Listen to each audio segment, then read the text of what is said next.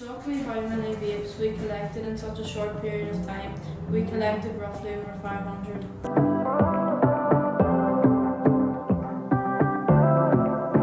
The highlight of the Vaping Awareness Project was how much young people vape.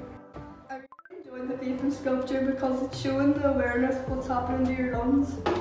It was surprising to learn that 20 cigarettes are equivalent to one vaping pod.